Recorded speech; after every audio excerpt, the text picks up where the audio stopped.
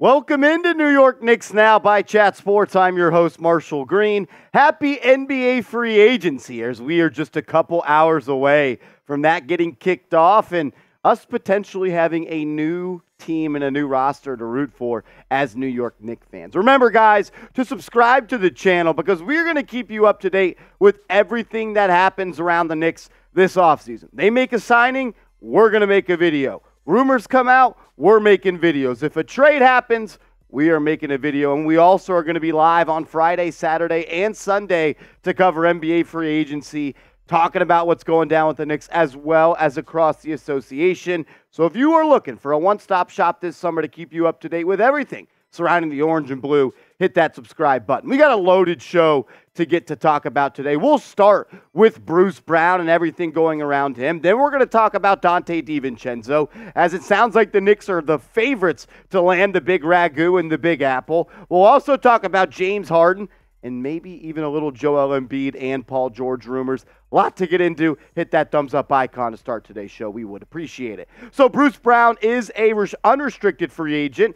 Does not sound like he's going to return with the Denver Nuggets. And it was being reported via Ian Begley of SNY and The Athletic that Brown is going to sit down and have a meeting with the New York Knicks when NBA free agency opens. But it's not just the Knicks that Bruce Brown is meeting with. The Rockets, Pacers, Mavericks, and Lakers are also other teams that he is expected to have meetings with once NBA free agency opens. For the Knicks, with a team that doesn't have a lot of cap space, it's going to be hard to compete against the Indiana Pacers or the Houston Rockets. The Knicks do have that non-taxpayer mid-level exception that they could use on Bruce Brown, which is $12.4 million annually. Shout out to my man Josh Hart, who opted into his contract, took a pay cut, hometown discount, and now the Knicks don't have to go into the luxury tax to spend that full non-taxpayer exception, which if they are going to go after Bruce Brown, that's what they would have to do. What type of player is Bruce Brown? He is a Tom Thibodeau guy through and through. If you're not familiar with his game, imagine Josh Hart, like cloned. That is exactly what Bruce Brown is. They are very similar players. They do the little things. They're scrappy. They knock down big shots. They're good in the fast break. They're good around the rim, and they are good defenders as well. Bruce Brown would fit in perfectly with the New York Knicks. But my thought and my question with Bruce Brown is it a little bit redundant? Do you need Bruce Brown and Josh Hart both making $12+ million to come off the bench and help your unit in that fashion? I think he's a good player. I don't know, though, if the Knicks are going to be able to sign him, as it sounds like the Indiana Pacers are going to throw the absolute bag at Bruce Brown in NBA free agency. The Houston Rockets could also join him. Brown's a solid player, and he played good in the playoffs for the Denver Nuggets. Struggled in the first two rounds of the playoffs, only 11.4 points per game. Not only, that's a bad way to say it, but only 21.4% from downtown. But as the playoffs went on and the stakes got higher, his three-point percentage got better. 21 up to 30, then 36.4, then 36.8. So he's not a knockdown shooter from three, which he's kind of showed in the regular season. That's who he can be. In the playoffs, he's a guy that can hit shots. He's going to give you 11 points per game. He's going to rebound the basketball, really good for his size. He's going to be scrappy on the defensive end, playing the passing lanes, and he's just a winner, and he is an adult and a professional. I would love to have him in this locker room. I just don't know how likely it is. When you talk about what he's done the past couple of seasons, he's gotten better each and every season. His best year was this past year where he averaged 11.5 points per game, just under 3.5 assists, 48% from the deck, and nearly 36% from downtown. And what I like about Bruce Brown is he's got a simple game to him, and that's not always a bad thing. He shoots 37.4% on catch and shoot opportunities this past year from deep, which is really good. And then when he's 10 feet or less from the basket, he converts at almost a 60% clip, and he gets 5 of those shots up per night. So he gets downhill, he attacks the basket, and he's a catch and shoot player. But we spoke about it just a second ago. I think the fit is a little bit redundant. I think what a guy like Quentin Grimes does, I think a guy like Josh Hart, what they bring is very similar to Bruce Brown. And people could make the same argument you could say about Donte DiVincenzo. I will disprove that audience coming up in a second. But I think Bruce Brown would make the Knicks better. I wouldn't be mad if they signed him. Heck, I would be happy if the New York Knicks signed Bruce Brown. I just think that they are not going to have enough salary cap space to get it done.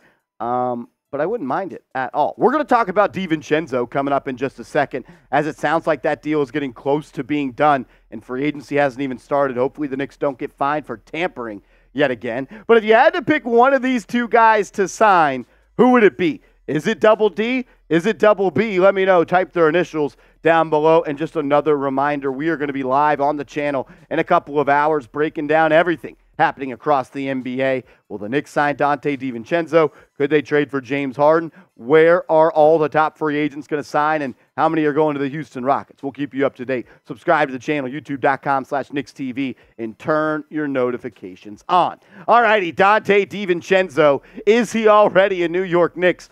Reports are coming out that the Knicks are the favorite to sign Donte DiVincenzo in NBA free agency, and Jake Fisher just a couple seconds ago pretty much said it is expected across the NBA that this deal is already done. This is what the San Francisco Chronicle had to say about DiVincenzo. He said, the New York Knicks have emerged as favorites to sign Golden State Warriors free agent guard DiVincenzo. DiVincenzo is seeking a long-term deal that will net him between $9 million and $12 million a year, according to a source. His preference is to continue his NBA career on the East Coast. Signing with the Knicks would also allow the 26-year-old native of Delaware to reunite with former Villanova teammate Jalen Brunson and Josh Hart. Even Ian Begley yesterday on the Putback via SNY Awesome Show. Check it out.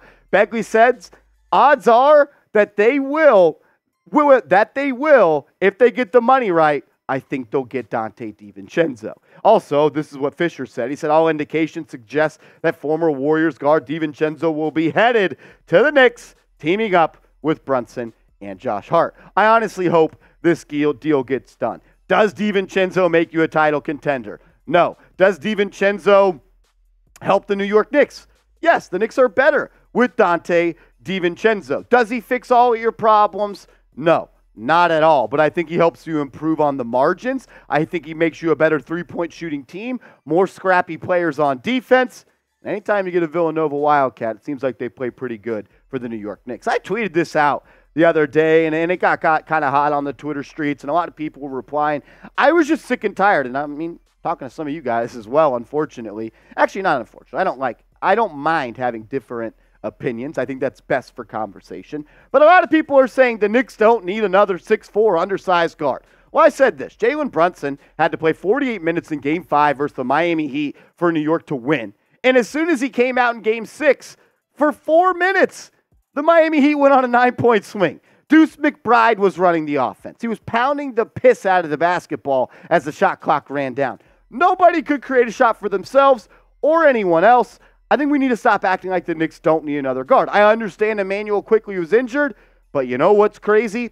Injuries aren't going to be off next season, and they're not going to be off in the playoffs. If one injury makes you derail your offense, that's a problem. The Knicks have two guys on this roster, this is what I said, that have guard skills in Jalen Brunson and Emmanuel Quickley. Quentin Grimes, he plays shooting guard, but he's a wing. Josh Hart is a wing, and R.J. Barrett is a wing, and Deuce McBride is an undersized wing that has to play at the guard spot. I would personally like another guard on this team that doesn't have to force his way to the basket to score, defends, creates for others, while also shooting 39% from three. We know Jalen Brunson is a good guard and has guard skills. Even Emmanuel Quickley a little bit struggled in that Cleveland Cavaliers series, and even before he got hurt in that Miami Heat series, which definitely changed things, he struggled a little bit. I think having a backcourt mate like Donte DiVincenzo that could kind of lighten the ball handling load, could help out a guy like Quickley, because we've seen it. Quickley plays great with Brunson because he gets to play out off the ball. While DiVincenzo is not a point guard, he can handle the ball. And if you remember back in those Villanova days, he was a primary ball handler.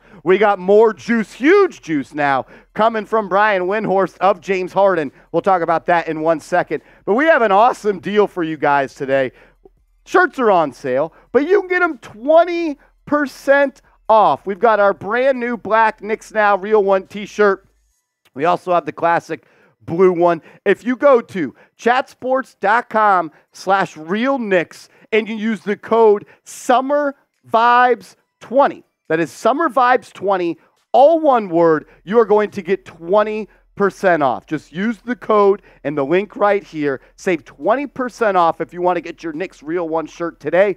The deal won't last forever, so take advantage of it. Chatsports.com/RealKnicks, code SummerVibes20, and save yourself 20%. Alrighty, so I didn't plan about talking about really James Harden, what Brian Windhorst had to say, but Woj this morning on ESPN once again mentioned the Knicks as a Harden trade destination. And now Brian Windhorst is saying, if the price is right, I think the Knicks would consider it. I will just leave it at that. If the price is right, I think the Knicks would consider it. What does Wendy know? Lord, oh Lord, here we go. If you missed the live show yesterday, you know I'm not that big of a fan of James Harden. Bobby Marks, who used to be a general manager in the NBA, he went on ESPN yesterday, and he showed up this trade idea as what the Knicks could make a move for James Harden. He had Evan Fournier going out to the Sixers, Isaiah Hartenstein going to the Sixers, and Emmanuel Quickley going to the Sixers, with the New York Knicks bringing in James Harden, the former MVP. So this is what that deal would look like. Harden is a Knick. Quickley, Fournier, and Hartenstein are no longer Knicks. Am I intrigued by the fact that there's no picks involved? Yes. Am I absolutely sick to my stomach that I'm even thinking about trading Emmanuel Quickley? Absolutely. I'll give you my thoughts on Bobby Marks' trade idea around the corner. I want to hear from you first, though. Would you make this trade?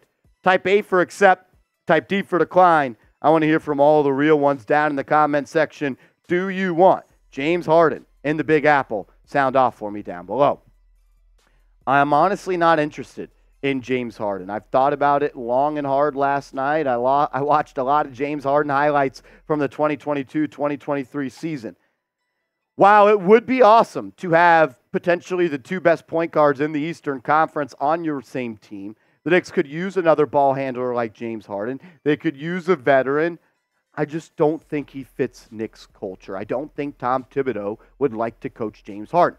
I don't know if my mental health can stand watching James Harden and Julius Randle on the same basketball court. And I honestly don't want the ball really taken out of Jalen Brunson's hand. I'm not going to say Brunson is better than Harden at this point, but I'm not saying it. You guys know how I feel about Jalen Brunson. I don't want to mess that up with this James Harden process. It's just unbelievable. This is even a thought. I don't think a lot of people want to do it, though. But, I am keeping my eyes on a 3-team deal with the Los Angeles Clippers. Maybe Barrett goes to the Sixers, Harden goes to the Clippers, and Paul George comes to the Knicks. I'm not saying no. If you had to have a player on your team next year, though, as Paul George has been linked to the Knicks, we've talked about it on the channel that the Knicks have made contact with the Clippers via Ian Begley. Who would you rather have? Is it James Harden? Is it Paul George? Type their initials of your player who you want in Madison Square Garden. Remember, guys, subscribe, and turn your notifications on. We're going to be live in 4 hours, 3 hours. 3 hours. Good math. We'll be live in 3 hours on the channel. We're going live at about 5 p.m. Eastern time. That'd be right. 4 p.m. Central, 5 p.m. Eastern time. We'll see you then. Hit the thumbs up icon. Let's go.